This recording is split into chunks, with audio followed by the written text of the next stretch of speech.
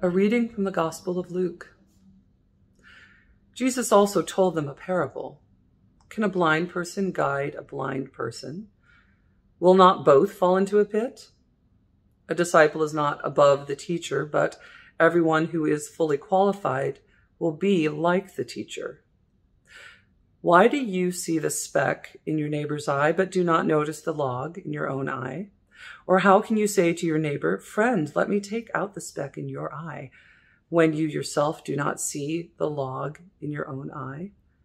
You hypocrite, first take the log out of your own eye, and then you will see clearly to take the speck out of your neighbor's eye. Jesus continues in his teaching here on the Sermon on the Plain in the Gospel of Luke. And he's teaching in these little pithy sayings and memorable sayings. He's given us a very memorable visual to take with us that really reinforces a message we hear all throughout Holy Scripture. Judge not, lest ye be judged. Do not, rain down judgment on your neighbor when you yourself have things you need to be accountable for. And Jesus is giving us this rather ridiculous image, right? This exaggerated image about worrying about getting that speck out of someone else's eye when you've got this log in your own eye. First, get the log out of your eye, then you can attend to the minutia of somebody else's life. So Jesus is reminding us and giving us a helpful visual image, especially in this day and age, I will say, of social media, where there's just so much easy judgment being cast back and forth. Something happens, and whether it's in the news, the sort of customary channels, or through social media, there's such a rush to judgment and such a harshness and a lack of curiosity and a lack of humility in the ways in which we speak about other people and their shortcomings, their shortfallings, which is not to say we should not call to account those who we look and say, hey, what you're doing is a problem. It should definitely be something that we don't have to have perfect lives before we can ask for accountability from others. But today's parable from Jesus reminds us to be humble about it, to have a humility, and to not, especially not get into micromanaging tiny little details in the lives of others when we ourselves might have some major impediments to our own sight.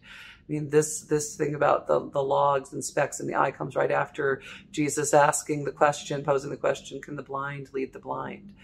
And really, there's a bit of a hint there that that's what Jesus thinks of all of us. We're all blind.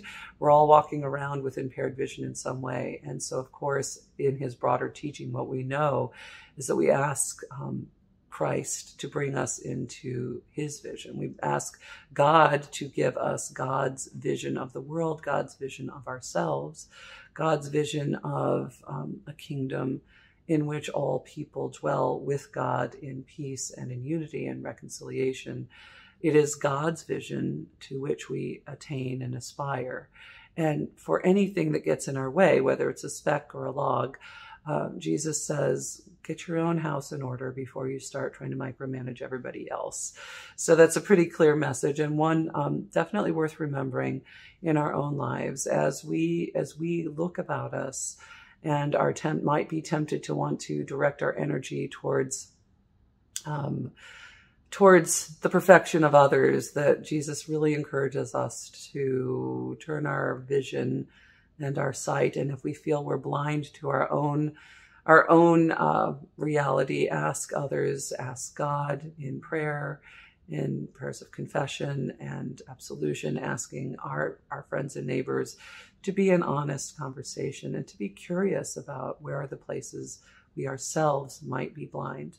So may God be with you as you sort of try to find your own impediments to your vision. And may God be merciful and generous in helping you to see more clearly, most especially how it is that God loves you, how it is that God loves this world and each and every person in it. May we have clear vision to help God's vision come into being in our own lives. May God be with you this day. May God bless you and keep you this day and always. Amen.